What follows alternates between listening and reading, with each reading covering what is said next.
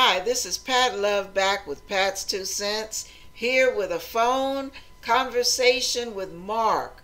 Brother Mark is going to share what God has done for him and how he had to navigate through his scars from the past. Because, see, some of you go through a lot of hurt. Some of you have been through some really cruel stuff and you don't know what to do with it. You're trying to drink it down, you're trying to smoke it away, you're trying to pop pills as pain management. But, baby, none of that manages pain. If you want a pain manager, God is the only one that can remove it once and for all. Even if you remember, the pain does not accompany the memory. So listen to Mark as he shares some of his experiences that God had to heal him from when he was young. Okay, thank you so much, Mark. Take it away, Charlie. Thank you. Thank you, Pat. All right. My name is Mark. I'm 39 years old, and so before all this happened, back in, I would say I was about 5 years old. I was a little kid running back and forth across the street with my best friend. His name is Tiger, God rest his soul. And, we were little kids living in the projects back home in Texas, in Corpus Christi. And we ran everywhere. We played everywhere. But anyways, the point is, my best friend and I were running across the street, and this road is off of a main street, and this Camaro, I can still remember it. This Trans Am had the bird on it, a gold one, came flying around the corner as I'm running across the street, and I see it, and I feel myself being pushed forward. And as I'm being pushed forward, I look down and I see my friend get hit by the car. Oh! I remember that, the pain that was with that, give my heart to the God, put your Lord to God, and He took it. He took all that. But this is what comes to mind for me to share with the world. And growing up after that, not even after that same place, I seen my mother jump out of my window, when I was about 6 years old. Your mother? She's trying to get away from this abusive person. Oh. And I ran into the window. I saw her. I heard her falling down. I hear her click. She hit the clothesline on the way down, and I sat in that window crying my heart out, seeing my mom being hauled away by the ambulance. And for me growing up, it was one traumatic experience after another. And shortly after that, she ended up, when she was in the hospital, she wasn't able to leave because she ended up getting hepatitis from, she had hepatitis from using needles. My father had left her because she was running around doing stuff that she shouldn't have been doing, and my father was like, that's it. He washed his hands and walked away. Well, we were left watching this going on. And so my mom was in the organized crime down there. They call it the Mexican Mafia, the Latin Mafia, whatever you want to call it, LAME. But that's all I knew growing up. Drugs, guns, seeing all this stuff going around. And, a lot of people, unfortunately, a lot of kids can relate to this when they're growing up, And my mother set my father up to get killed.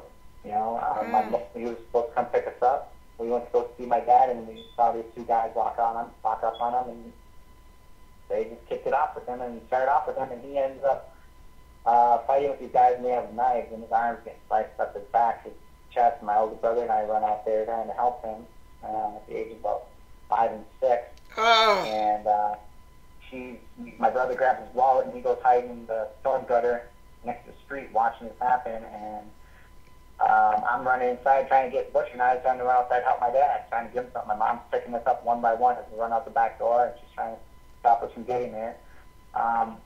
He almost died. He drove himself to the hospital and got there to the ICU and flopped out. Almost died of loss of blood and everything else that happened. And shortly after that, that's when the incident with the window and my mother jumped out. But he tried to blow us up. I remember that clear as day. She put us around the oven, she had a stove on, and she was going to fill up the place with gas. And my dad was coming to get us. He was a city bus driver, and he could smell gas. For some reason, she wasn't not opening the door. She wasn't opening the door, and my father was knocking and knocking and knocking. Finally, he just kicked the door in because he could smell the gas. And as soon as he did, he could feel the pressure of the gas flow through his clothes. So much was building up in there. And he ran in the kitchen. He saw my older brother and I and my little sister and my little brother around the oven. She's ready to strike a match. And, so it was a big court battle and everything going on. She was facing some prison time. And she was like, if I can't have my kids, nobody will. Are you kidding? Oh, my goodness. Yeah. So later, that incident happened when she jumped out of my window. This person was trying to get after her. I now see what these people were, from the stuff I've gone through. And I know it was the enemy, but we'll get to that later. But anyway, she ended up at the hospital. They said she had hepatitis. Okay, but she was able to come home. There was nothing that was stopping her. And then later her heart had stopped. And they don't understand why, but they caught someone trying to put something in her IV. And before that, we know that that's what happened. She died of natural causes. So with that, we went to see my mother, my grandmother, and myself and my brother. And the doctor told me, I'm sorry, she passed away. I ran out of hospital crying. I had no idea what to do, what to feel, but I knew what life and death was at that age. And I remember sitting in my sheets, smelling my mother's sheets, and watching every street light that reflected a car light onto my wall, mother's wall, hoping that was her coming back home. So I remember at the funeral, everyone put flowers and sand on the coffin. I didn't have a flower, so I was a little kid. I ran over to a grave and I grabbed a flower and I put it on the casket. And my grandmother came up to me. She goes, Mijo, she's like, why did you put your red bank in your mom's casket? It was my little red treasure chest that had full of money, coins, dollars, and all kinds of stuff I had. And I said, my mom doesn't have her purse. She didn't need money where she's going. Oh. My grandma said she's going to be fine. She's where she's going. She won't need anything. She's with God. So I'm like, how come I couldn't see her? She's like, because flew up on a rocket, flew fast. But I was like, wow, but just knowing that she was in a safer place, it made me feel at peace. So growing up through that, I ended up being torn from my grandparents who were taking care of me because my father wanted nothing to do with us. Right. So we were led to believe. But here he finally came to get us, and we treated him like he was the enemy, like we weren't supposed to be by him. He was so bad. We ran away from him, and he was trying to chase us down, and my family was trying to intervene, and it stopped him from picking us up. And the court finally said he had won custody of us, and we moved up to Wisconsin. Moved away from everything we even knew. Even our dad was a stranger to us. The woman he was with. And moving in with her and him, it was such a abusive childhood growing up. Every kid had soap in the mouth, I guess, growing up back then. But to the extent of what we went through, I would get thrown in a cold shower and literally beat with a skinny leather belt in a cold shower and grabbed by the top of my hair and lifted off the ground, being whipped like an animal until I stopped crying. And I had scars on my butt from this growing up. And it was all because of my dad's girlfriend wanting to silence us. And they didn't understand that we were grieving over our mother, and we weren't allowed to cry for her. So that was beat out of us. Oh. And now who was doing the beating? My dad. The only one we had left. The one who was abusive? Yeah, my dad, yeah. He was doing the beating to us, and through his girlfriend's command. He was her enforcer. Oh, gotcha. So he was taking her lead. Mm-hmm. You guys would get in trouble for nothing just because she was stirring the pot all the time to make life miserable. Oh, that is so sad. I had something in my eye once, and she put alcohol in my eye. Oh! The big burn.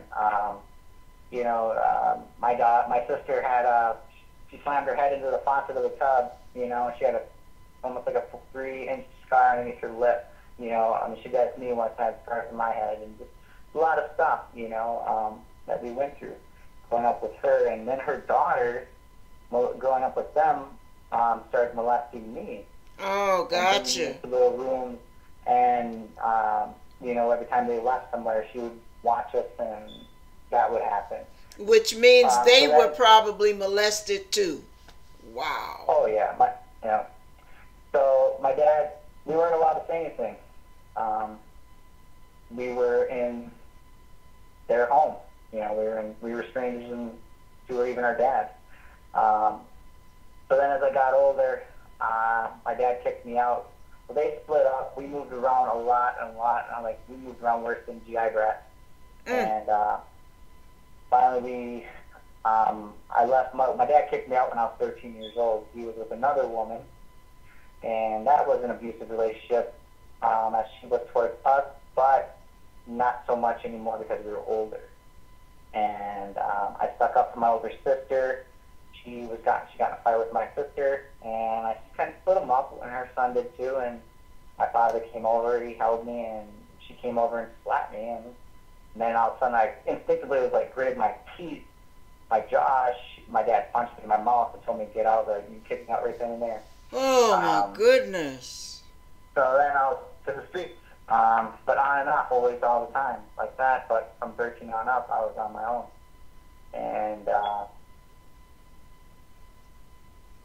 connected a couple years after that, I ended up facing 48 years in prison at almost 16 years old, for party to a crime of armed robbery.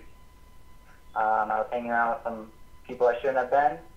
I grew up in gangs, Latin Kings, stuff that was just out there. And to me, I just didn't care anymore.